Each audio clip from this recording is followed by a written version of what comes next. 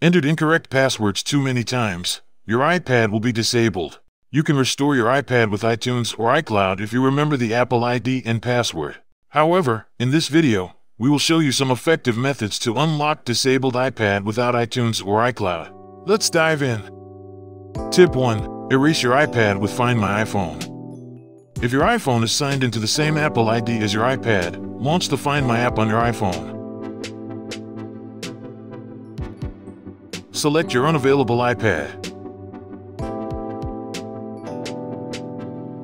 Scroll down to tap on Erase this device. Then, it will ask you to enter the right phone number to erase it. If you don't remember any passcodes, please check the second tip to unlock disabled iPad without passcode. Download and run iMobi Any Unlock on your PC or Mac. Connect your iPad via a USB cable. Select Unlock Screen Passcode and click Start Now. Click to download firmware.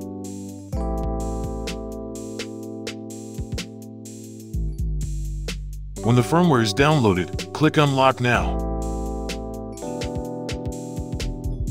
After the screen passcode is removed, set up your iPad and you can regain access to it.